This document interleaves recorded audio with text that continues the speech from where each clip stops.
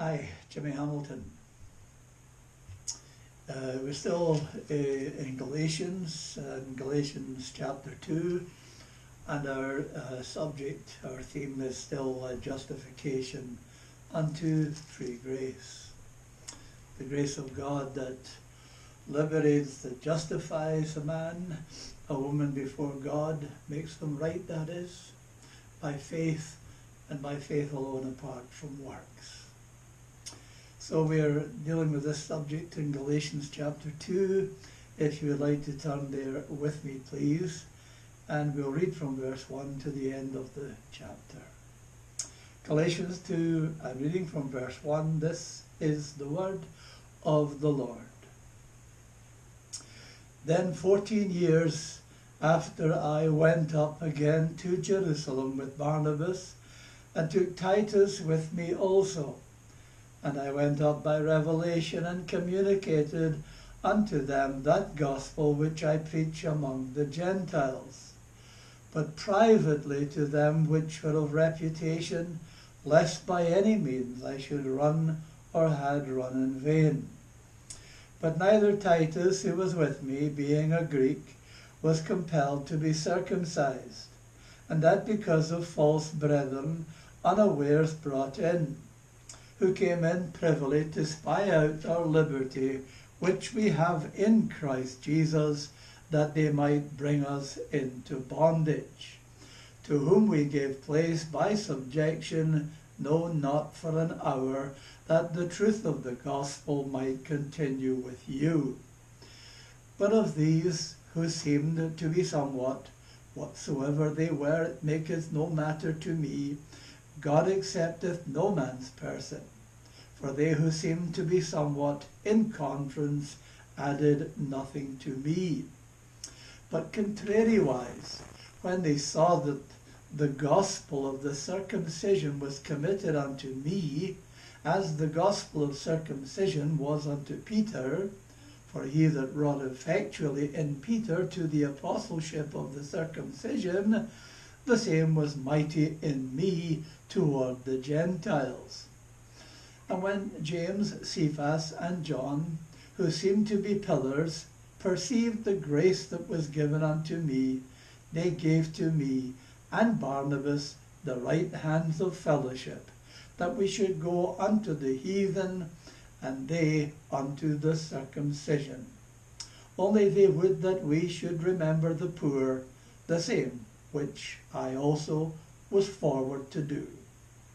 But when Peter was come to Antioch, I withstood him to the face, because he was to be blamed. For before that certain came from James, he did eat with the Gentiles, but when they were come, he withdrew and separated himself, fearing them which were of the circumcision.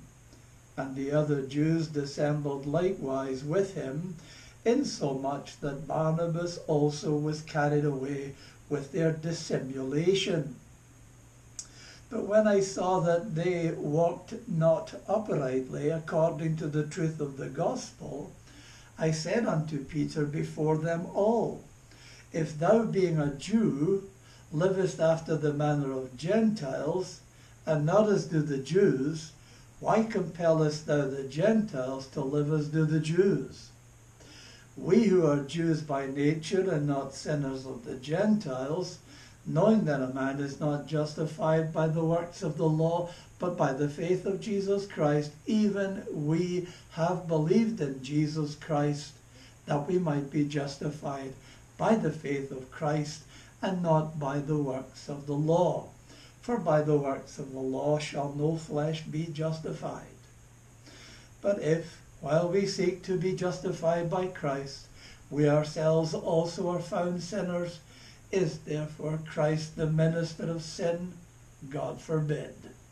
For if I build again the things which I destroyed, I make myself a transgressor. For though through the law I am dead to the law, that I might live unto God, I am crucified with Christ. Nevertheless I live, yet not I, but Christ liveth in me. And the life which I now live in the flesh, I live by the faith of the Son of God, who loved me and gave himself for me. I do not frustrate the grace of God, for if righteousness come by the law, then Christ is dead in vain. Thus far we read in God's holy and infallible word. Our text for today is found in verses 11 through 14, the public reproval. The Apostle Paul has to reprove the Apostle Peter. I was saying yesterday, as you were with me, how that, well, we can see from these men that they are apostles of God, servants of God and of Jesus Christ, but they are yet sinners. And if you need proof of that, well, this incident that we look at here today, well, here is the proof of the matter. They are yet sinful men. This is, of course, dramatic because it takes place before the entirety of the church in Antioch. And so there's danger here. The unity of the church is endangered, the gospel is endangered. Oh, there are so many issues that come out of this. This is why Paul waxes so much about it. You know, his credentials concerning his apostleship, his message, the gospel. There are so many things that factored into this that come out of this. They're so important, vital that he deals with them, and vital that he publicly reproves his brother and fellow apostle, Peter. So we've moved now from the, Paul has, in his writing to the Galatian churches, for remember that's who he's writing to. In the first instance, the churches in Galatia who are being infiltrated and being infected by the Judaizers, who are telling them that faith in Jesus Christ is not enough, but they need also to be circumcised. They need to keep the law in its entirety. So in this incident, he has moved from the council in Jerusalem that we were speaking of yesterday, and he has moved up north to Antioch, which was on the Mediterranean coast, directly north from Jerusalem. In today's terms, it would be in the territory of Turkey. It was more than suggested, I think, by the Judaizers that there was duplicity with Paul, you know. They were saying perhaps, you know, that, well, he preaches one gospel when he's up in Galatia amongst the Gentiles, but when he's down there in Judea, well, he's preaching another gospel. He's being duplicitous, you know, dissimulation, hypocrisy. No duplicity with Paul. Verse 10 of chapter 1, for do I now persuade men or God, or do I seek to please men? For if I yet please men, I should not be the servant of Christ. I think that we have, in the verses that we've covered thus far, I think that we have made it plainly clear that Paul was of a single mind. No duplicity at all. But we can't say that of our brother Peter. We can't say that of the Apostle Peter. Here we have his duplicity here in these verses of which we read. But the reason why Paul brings this to our minds, why he writes this to the Galatian churches, is a further defense of his apostleship.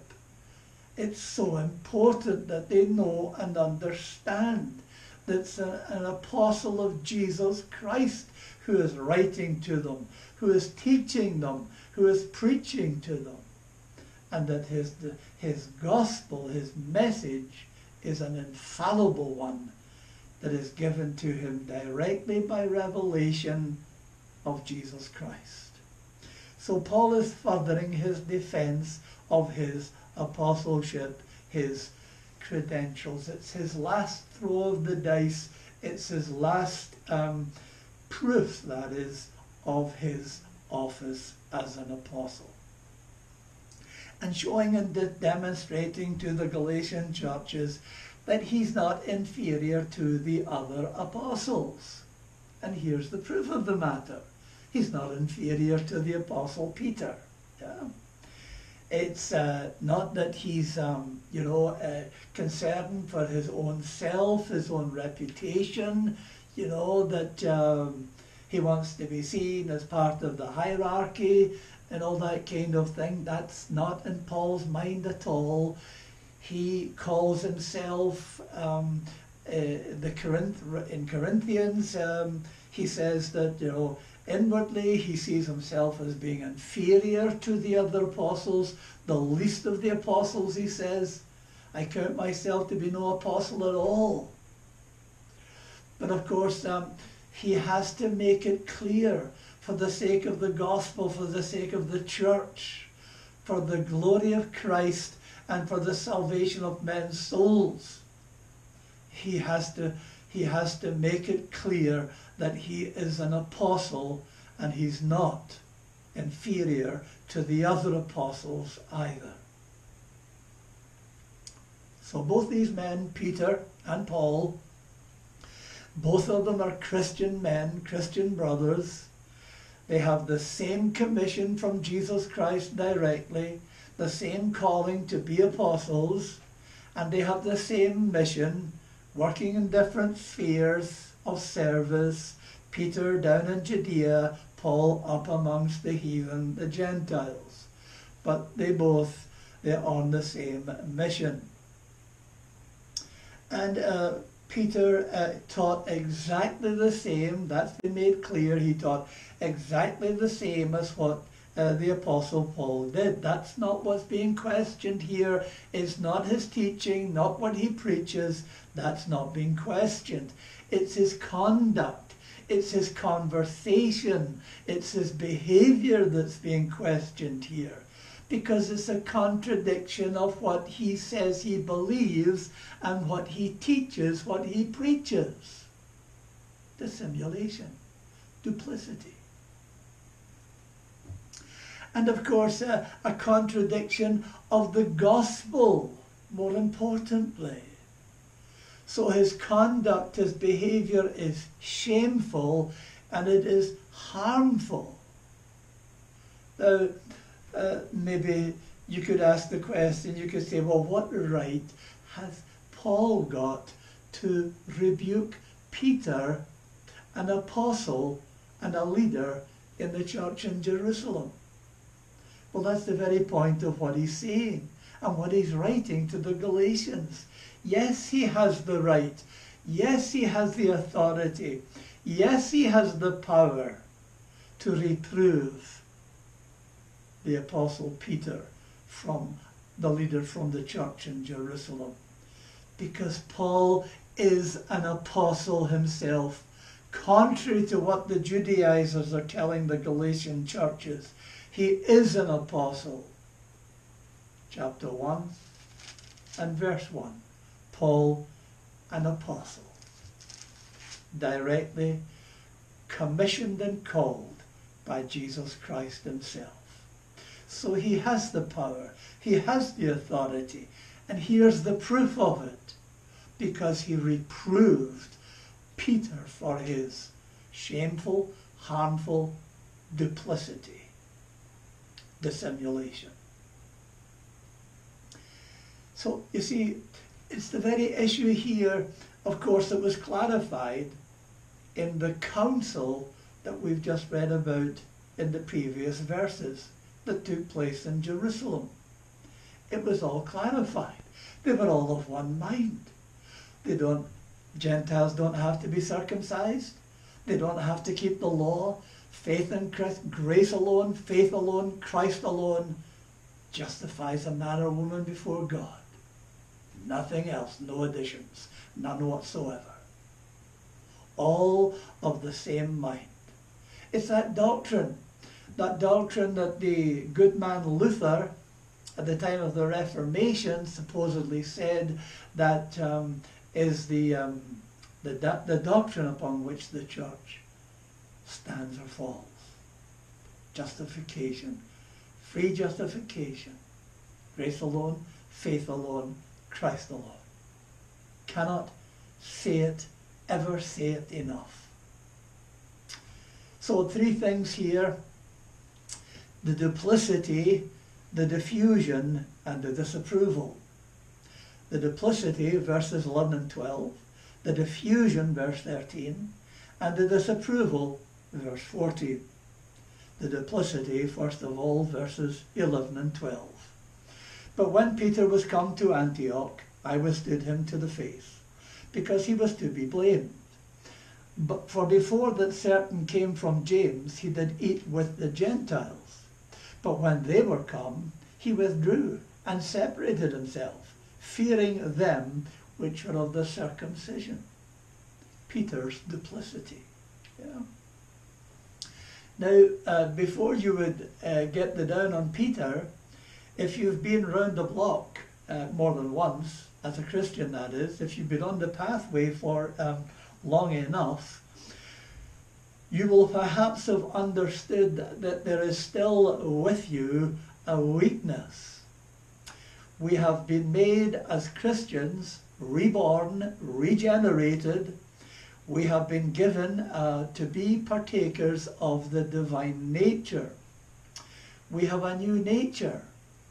But the problem is, we've discovered from God's word and from our own experience, we've discovered that, to our disappointment, that the old nature is still there too. We have that human nature, we have that human nature, and of course, well, if you've grasped that, if you've understood that, well, you will not be surprised at Peter's duplicity, and you will not be down on him too much. And then, of course, there's the problem of our faith too, because our faith is not as consistent and as strong as we would like it to be, or as we maybe even think it to be. In my ministry on the streets, there are some days where you'll find me perhaps reproving boldly some blaspheming bully, some big ugly monster of a man. And then the next day, perhaps, if you were with me, you would hear perhaps an old lady shout behind me, and I'd just about jump out my skin. Because my faith is not consistent. It's not always strong. Sometimes it's weak, sometimes it's stronger at times than others. So you see, there are inconsistencies with us all. There's that weakness, there's that old nature that's still there, that wars against our new natures.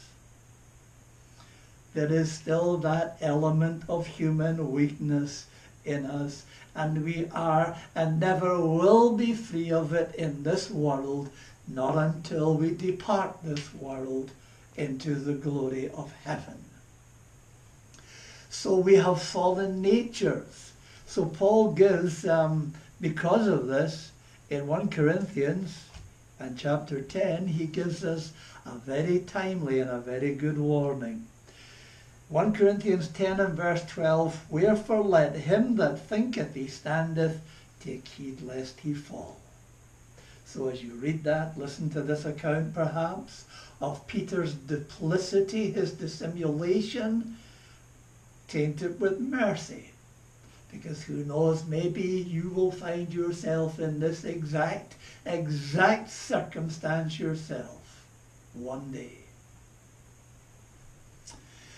So the apostles, you know, they were men of flesh and blood, just like ourselves, same natures, although they were mighty apostles, mightily used of God, but they were still sinners. They still had that same weakness of nature that you and I have.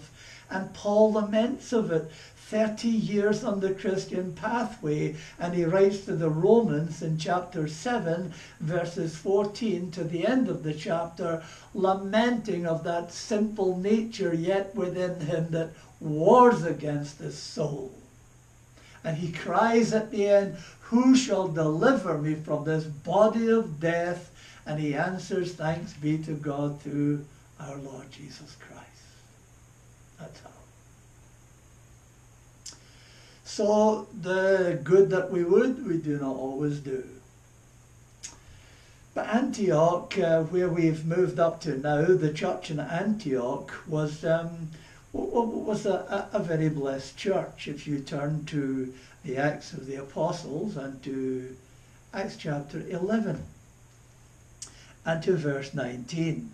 Now they which were scattered abroad upon the persecution that arose about Stephen travelled as far as Phoenicia and Cyprus and Antioch, preaching the word to none but unto the Jews only. And some of them were men of Cyprus and Cyrene, which were, when they were come to Antioch, spake unto the Grecians, preaching the Lord Jesus.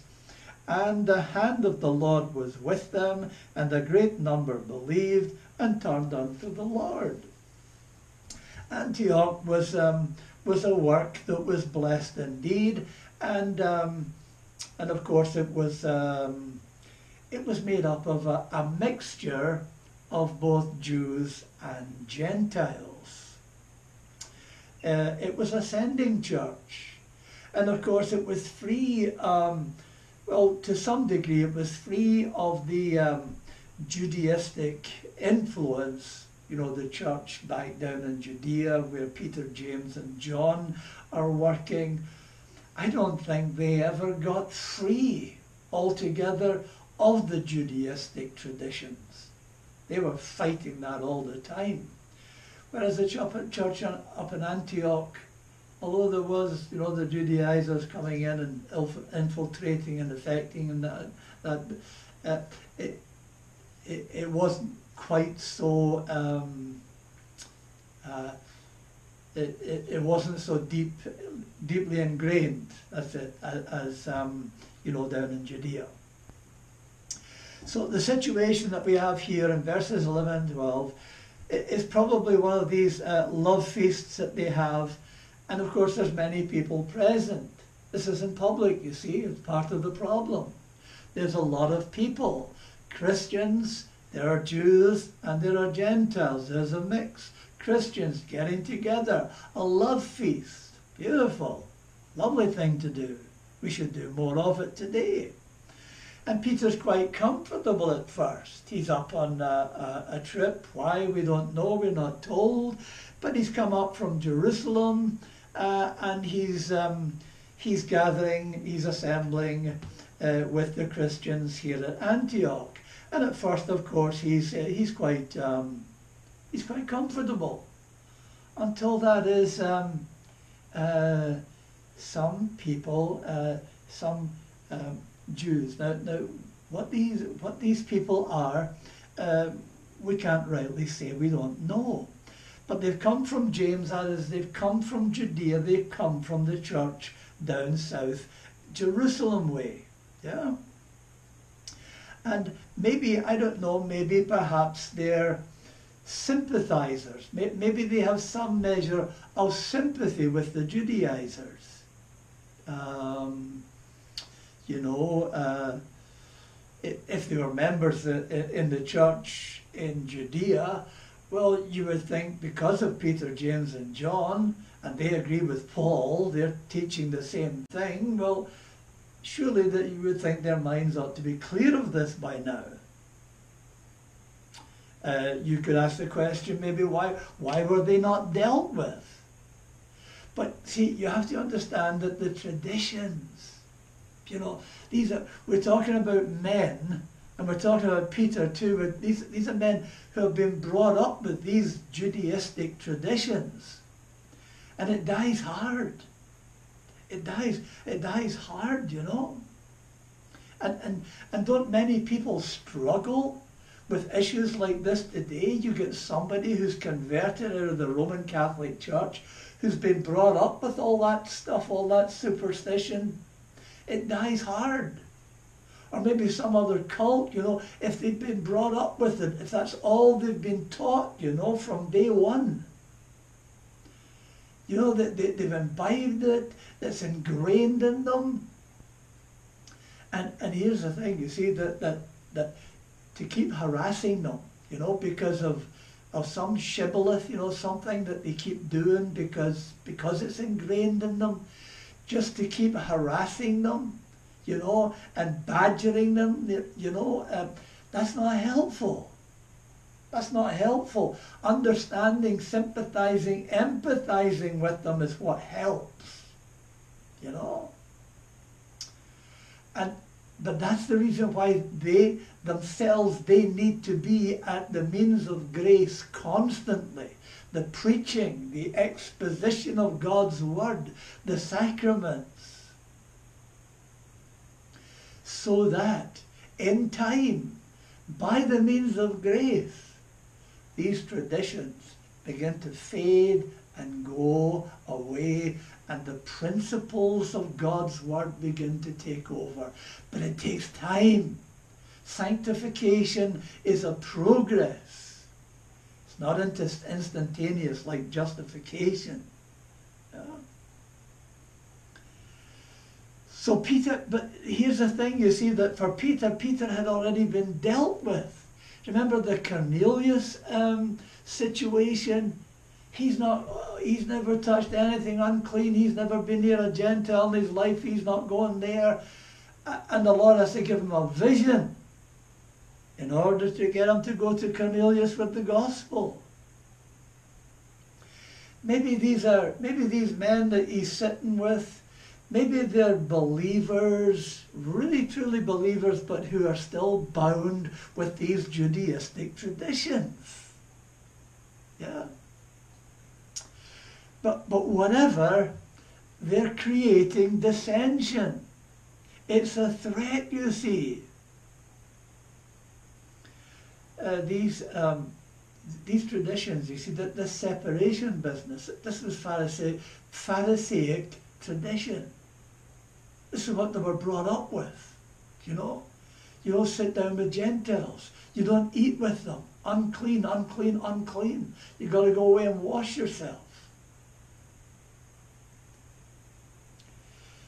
But the problem is, the point that Paul makes is, you see, that with this law business, yeah, with this Judaism business, it's the whole package. If you turn over to chapter 5, and to verse 3, where Paul says, "For I testify again to every man that is circumcised, that he is a debtor to do the whole law." Right? You do one part of it, the law, you got to do the whole works. You get circumcised, you got to do the separation business. You got to do the whole works. Yeah. So,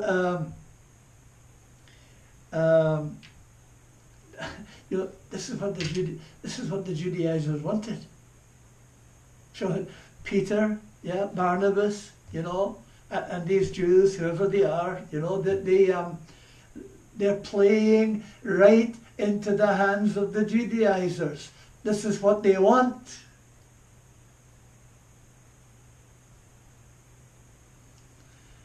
But Peter knew better. I mean, when he went to Cornelius, he took the gospel to Cornelius and his household, and Cornelius and his household were converted, were saved. The Holy Ghost fell upon them. And what happens next? Peter's sitting down, eating with them, a Gentile. But he won't do that here. He himself argued.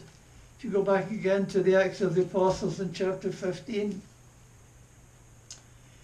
I mean, this is Peter, go back to verse 7. And when there had been much disputing, Peter rose up and said unto them, Men and brethren, ye know how that a good while ago God made choice among us that the Gentiles by my mouth should hear the word of the gospel and believe, and God which knoweth the hearts bear them witness, giving them the Holy Ghost, even as he did unto us, and put no difference between us and them, purifying their hearts and their hearts by faith. No difference between them and us. But not now of a sudden. Now he's gone backwards. Now he's backslidden. Now he's separating himself from the Gentiles in duplicity, dissimulation, hypocrisy. Oh, Peter, what are you doing, man? It's duplicity. He can't claim ignorance. Do you know what I mean?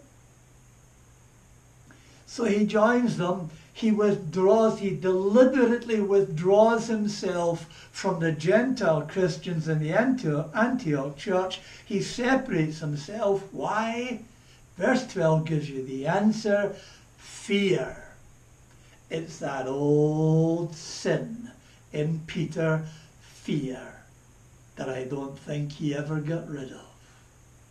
Sometimes we think a sin is dealt with, don't we? And we're cruising along, everything's fine, we think it's gone, it's dealt with, and wham, bam, there it is again, it rises up again. Peter denied the Lord 3 times. Fear, fear, fear. Dissimulation, duplicity, fear. Fear of the Jews, the Judaizers. Oh, Peter, fear, eh? But the trouble is, you see, in doing so, we have every sympathy, because we suffer from fear ourselves. We all do. Brother said to me some time ago when I was talking about some of my own fears. Oh, he says, I'm sorry you've got that, he says. I don't have any fear, he said. Did I believe that? No. Do I believe that now? No, I don't. Only a lunatic never fears. No, we can sympathize, we can empathize with Peter, with his fear, but what he is doing here, we cannot let this go, because what he is doing, he's putting himself above the others, the Gentile Christians, and he's condemning the church for not doing what he is doing, separating themselves. So his conduct is cowardly, it's base, it's duplicitous, it's hypocrisy. It contradicted the gospel that he preaches, that Paul preaches. The gospel that Paul defends and fights for in these very chapters, in this very book, in all his preaching and teaching ministry. The gospel, the gospel, the gospel. It's the gospel that he's fighting for, not traditions.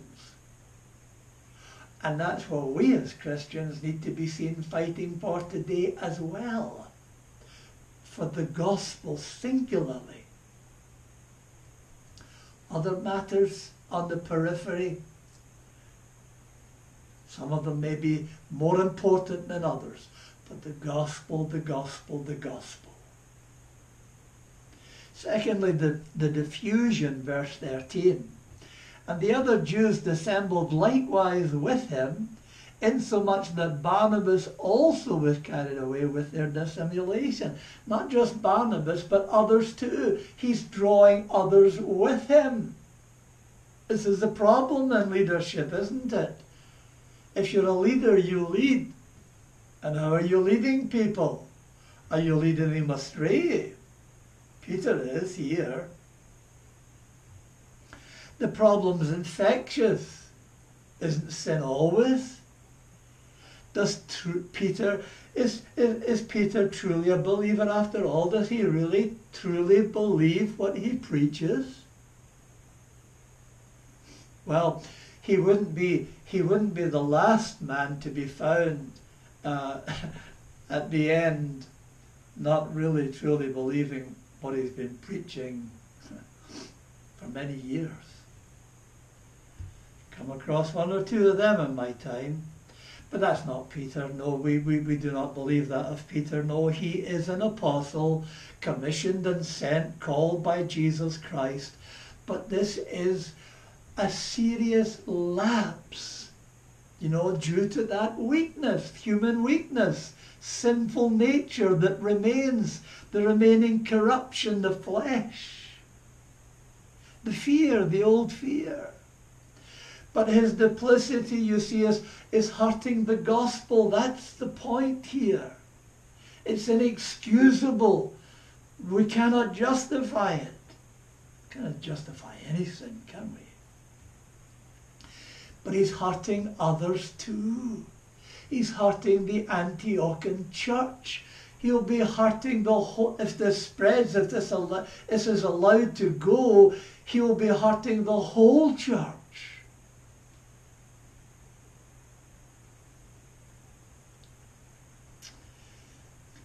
It's like, imagine me going into a church, a church scene, Antioch, we'll call it Antioch. I go into this church, and we can bring it to the race issue, There's a big bunch of Chinese people there, but there's a small group of British guys. And I say to myself, well, I'm not going to sit down, I'm not going to eat with these Chinese people, I'm going to sit with these British people. Or the race issue, the colour issue, or these black guys, no, I'm not sitting with them, I'm going to sit with the white guys. Or vice versa. If I was black, I'm not sitting with these white guys, I'm going to sit with these black guys.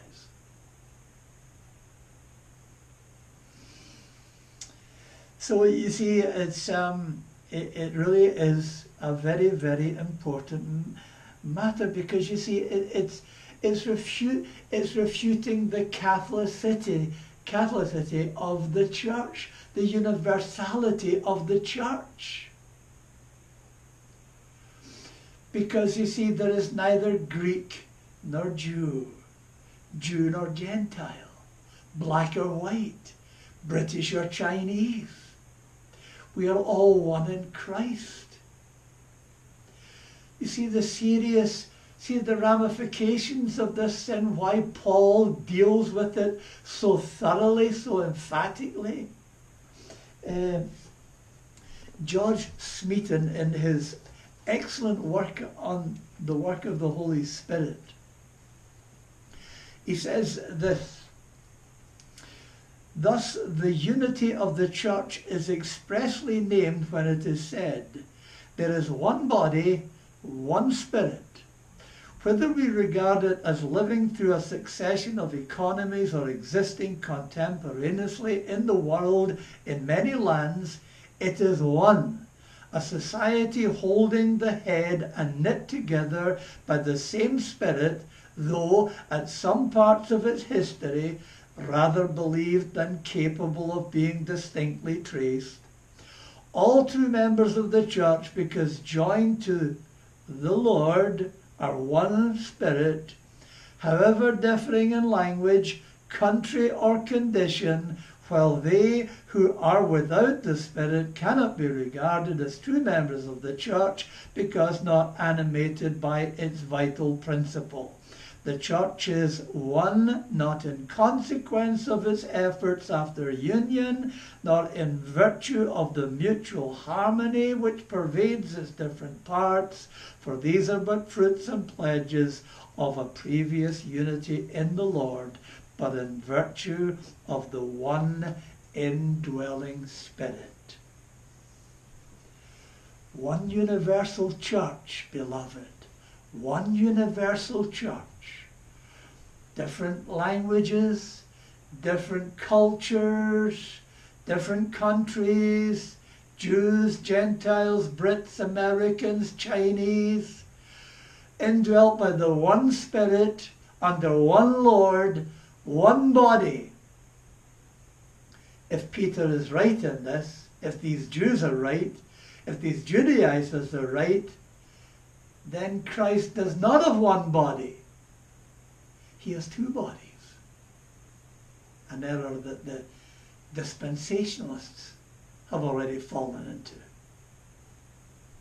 One body, one seed, one church, beginning to end, from Adam all the way through to the end. It's a serious matter.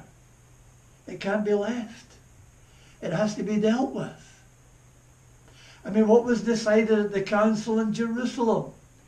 Faith alone, in Christ alone, apart from the works of the law, justifies a man before God. I mean, even Peter got up and spoke in that council. And the Jew and Gentile, all one in Christ.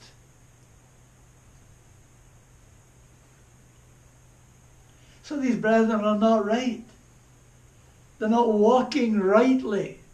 Their conversation, their conduct, their behavior. And for Paul to let this go would be like a dam bursting, and it would be diffused amongst, it would sweep others. It already is. It would sweep others along with them. It would be diffused through the whole church. Even his trusted buddy Barnabas is caught up with the dissimulation too. It would have set the church back years. So, there would have been a permanent rift in the church. There would be this segregation, Jew and Gentile, two churches, one Lord but two Lord's tables. They couldn't have the same table of the Lord.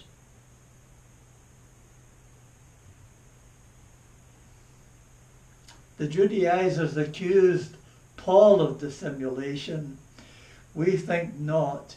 We think, on the contrary, that here the Apostle Paul shows great courage in dealing with this issue and dealing with it face to face with Peter and dealing with it publicly. But here's the point that he's making to the Galatian churches to whom he is writing. Yeah? On what authority does Paul do this? On what authority does Paul have to publicly, face to face, stand before Peter, point at him and say, "You, brother, are an hypocrite"? On the authority that he is an apostle himself. That's the point. His credentials. Get it? Proof that he is God's servant, an apostle of Jesus Christ, commissioned, called, and sent by the risen, exalted Jesus Christ directly. Thirdly, the disapproval, verse 14. But when I saw that they walked not uprightly according to the truth of the gospel, I said unto Peter before them all, If thou, being a Jew, livest after the manner of Gentiles, and not as do the Jews, why compellest thou the Gentiles to live as do the Jews? Wow. The disapproval. A man's walk, but when I say that they walk not uprightly, a man's walk is his conduct, his conversation, his behavior, what he does, And what you believe, what a man believes, you see, orders his walk, his conduct, his conversation.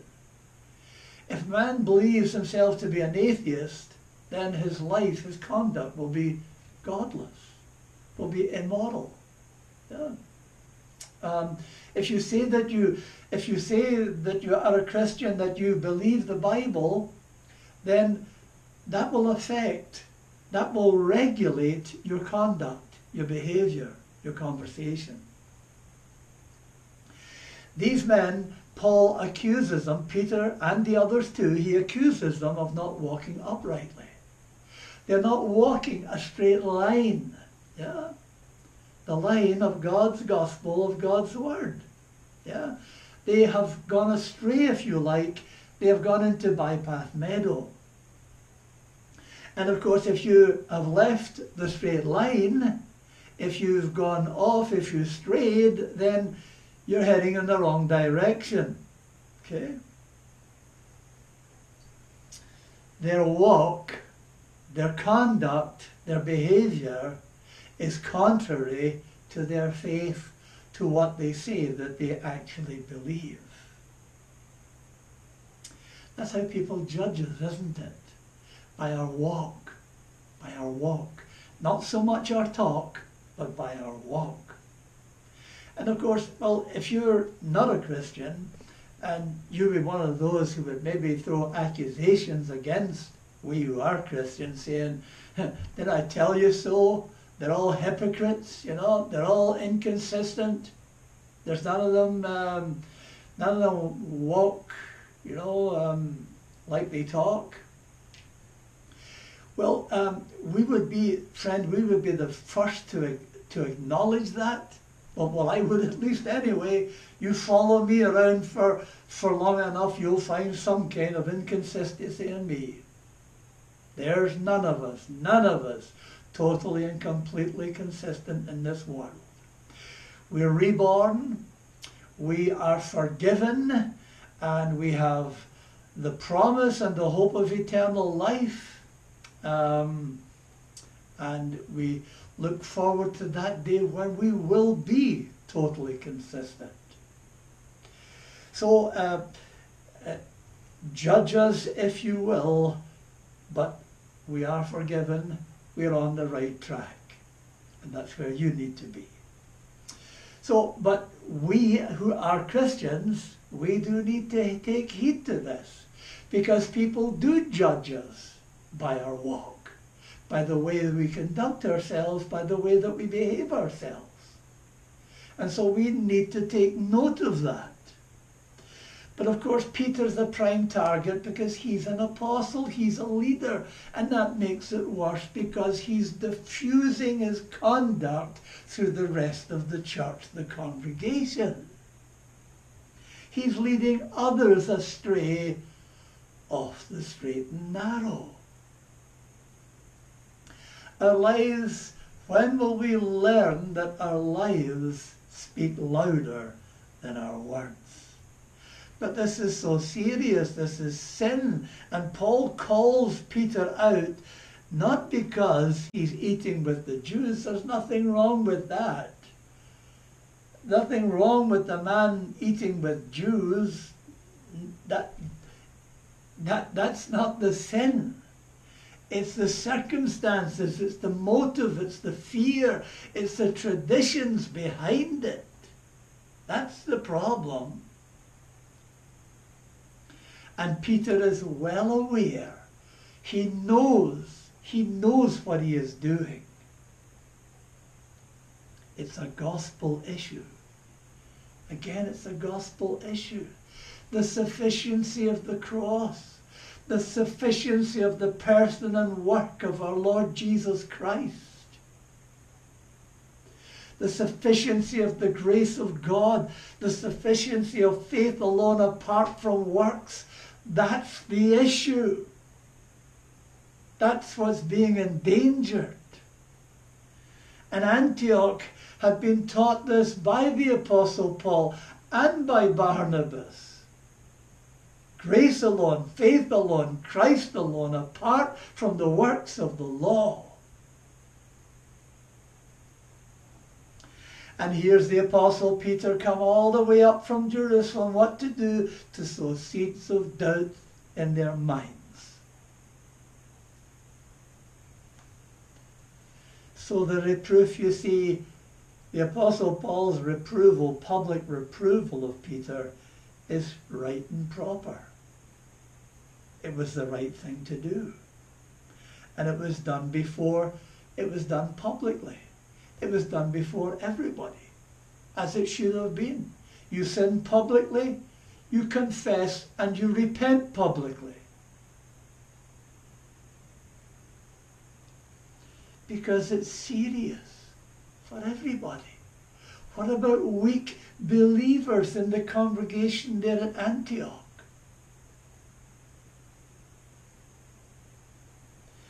Of course, you could say, well, you know, for Paul to do this, you know, that there's danger involved here. I mean, what if he loses his brother? Maybe Peter never talked to him again in his life. Maybe Barnabas would fall out with him and walk out the door, and Paul be left on his own. And what about the other church members? Maybe they'll judge Paul for his actions. Maybe they'll say, well, he's harsh, he's self-righteous, you know. He's very judgmental, he's very unloving. I guess that's what you would get in today's church, well, here in this country at least anyway. Paul is not, he has already told us in chapter 1 and verse 10. Let me read again. For do I now persuade men or God, or do I seek to please men? For if I yet please men, I should not be the servant of Christ. Is this the actions? Is this the action of a man-pleaser? Of course it isn't. If Peter walks, Barnabas falls out with him, then so be it. There's something higher, there's something greater at stake. The glory of Christ and the glory of the gospel. It's the gospel that's at stake.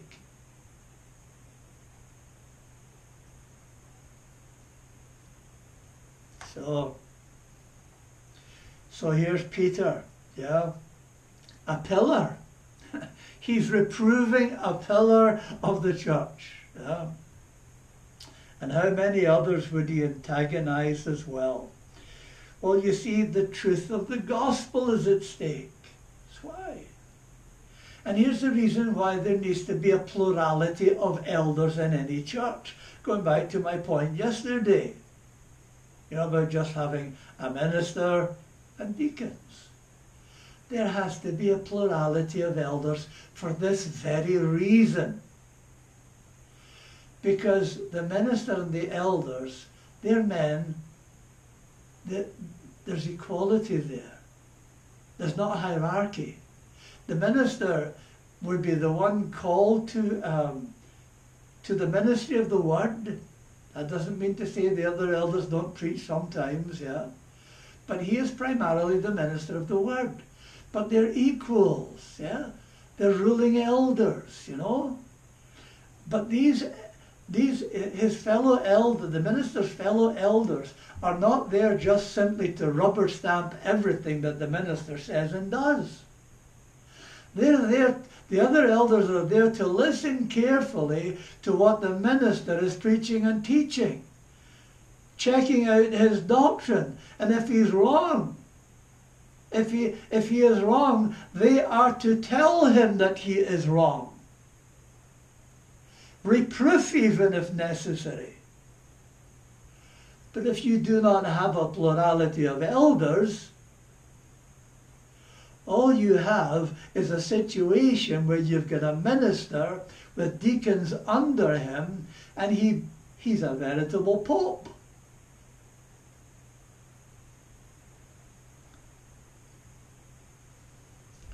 So that's the reason why there needs to be a plurality of elders. The reproof, verse 14b, he says to him, if thou being a Jew livest after the manner of Gentiles, and not as do the Jews, why compellest thou the Gentiles to live as do the Jews? It's a rhetorical question. He doesn't really seek an answer.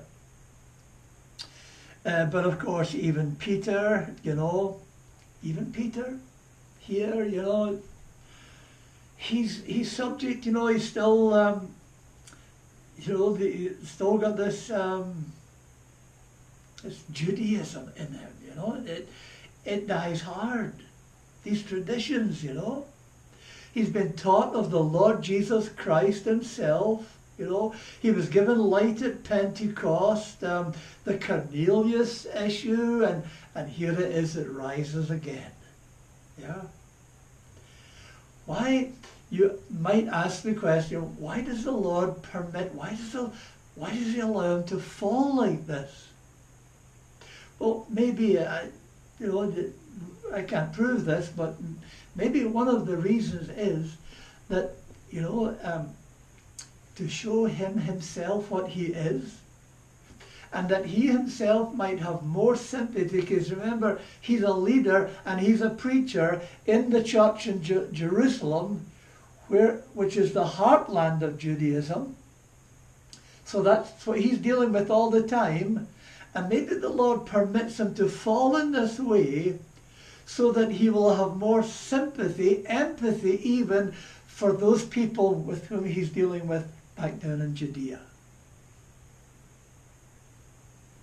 Sometimes we get a tad self-righteous, don't we, as Christians? Yeah, we are inconsistent. We get a tad self-righteous, and very much so, especially so, about sins that we're not involved in, or sins that we've been delivered from, You get a guy who's been delivered from drunkenness, and he's braying everybody who even looks at, even who sniffs a glass of alcohol, Or somebody's been delivered from some form of self-immorality, and they've got all guns blazing against everything immoral, sexually immoral. And then sometimes maybe the Lord will allow them a lapse into their former sin, to teach them that they are still sinners just like the other sinners, and they need to have a measure of sympathy, empathy even. I mean, Jesus at the right hand of God. There is nowhere in all God's universe where there is more sympathy for sinners than at the right hand of God. So oughtn't we to have?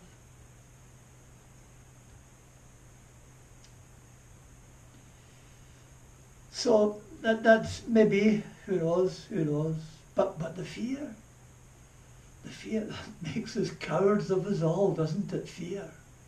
It's a constant prayer of mine, I know about you, it's a constant prayer of mine that the Lord would grant me a dying unto self and a dying unto the fear of man. Proverbs 29, verse 25, the fear of man bringeth a snare, but whoso trusteth the Lord shall be safe.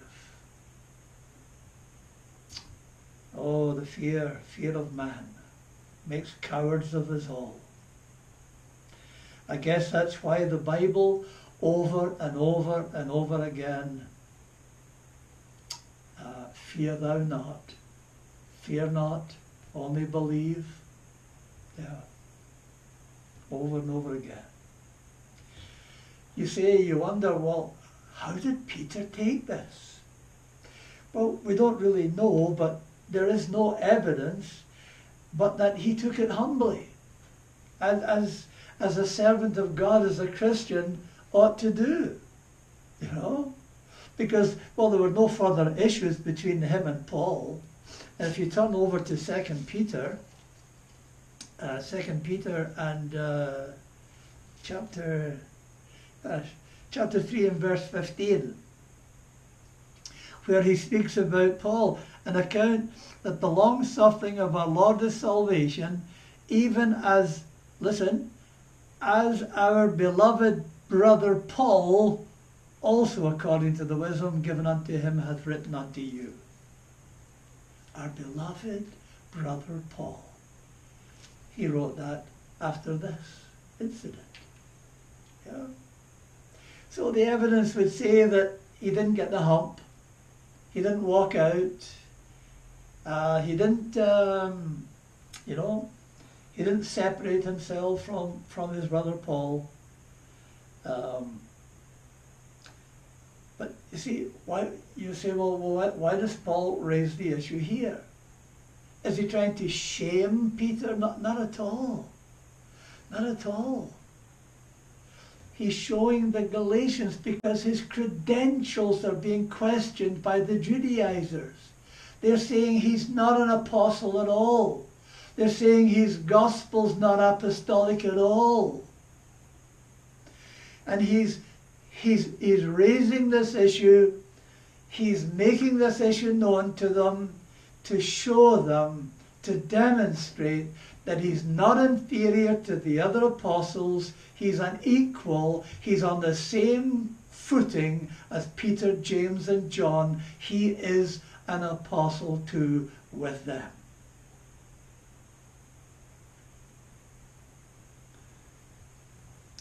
And his gospel is the same gospel as theirs. And therefore it's to be believed in order for a man to be justified before God. He's doing it not to shame his brother. He's doing it for the gospel's sake, which is far, far more important. So, beloved in Christ, we must walk. We must walk the line, the straight and narrow pathway. In Philippians chapter 3 and at verse 18, for many walk, of whom I have told you often, and now tell you even weeping, that they are the enemies of the cross of Christ. We need to walk uprightly all the time. We must believe, and we must preserve, and we must do our utmost to believe and to preserve and to preach the gospel, but we need to apply it to ourselves too, constantly. That word of the Lord Jesus, Mark chapter 1 and verse 15, repent ye and believe the gospel, is applicable not just to non-believers, it's applicable to us as Christians day by day and hour by hour too. That is our covenant walk. That is the line that we are to walk daily, hourly, momentarily. Repent ye and believe the gospel.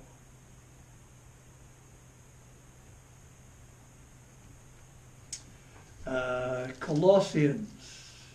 Turn over a page or two to the book of Colossians.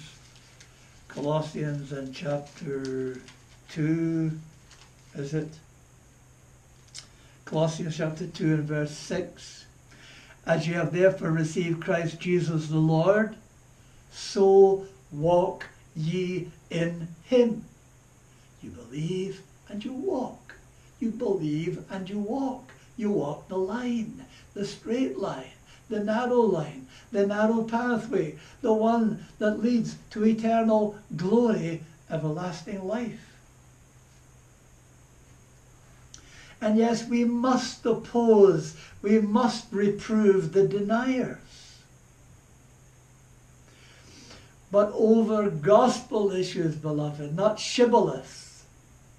The gospel, the gospel, the gospel is Paul's fighting for. I hear some brethren in this country of mine, we're losing our country, you know, here in the United Kingdom. We're losing freedoms, you know, we're up against political correctness and all that stuff, you know, and our country, well, I'm 76 years of age, you know, and I think of what my country was back, say, 60 years ago. Well, it's not the Britain that it once was, you know. But some people have got this, you know, Rule Britannia, Britannia never shall be slaves, and all the rest of it, you know, and they want their Britain back. That's not the fight. That's not the fight. These political issues, I don't want to know anything about them. You know, that politics, nationalism, I care nothing for it. I'm British by birth, okay, that I am what I am, there's nothing to do with that. But that's not my daily fight. That's not what I'm battling for. That's not what I'm preaching for, to get Britain back in Britain. I'm fighting, I'm battling, I'm preaching to get the gospel into Britain, that now consists of many, many different cultures and peoples and languages. But whoever they are and whatever they are, black or white, pink or yellow, Jew or Gentile, Muslim or Buddhist, I want to get the gospel into as many of them as I possibly can with the short time that's left to me. That's the fight, the gospel.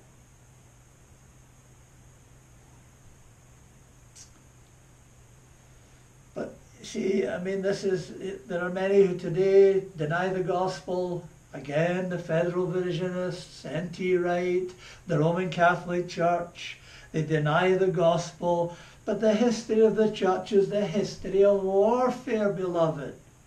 That's why we're called, well, we used to be called the church, what's the word, militant. The church militant. We've kind of lost that edge just now. We need to get it back. But we are supposed to be the church militant. You know, we're militant, we're fighting, warring against error in every day and generation, and our great confessions of the faith, which are so important, deal with these many, many issues that had to be warred, fought against by our forefathers.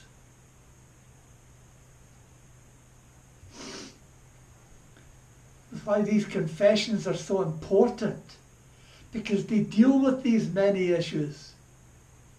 We forsake, we neglect those great confessions of the faith. We lose our connection with the church in the past, and we are impoverished.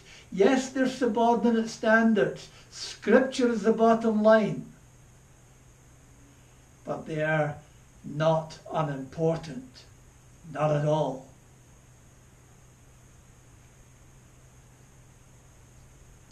But in order to defend the gospel, you need to know the gospel.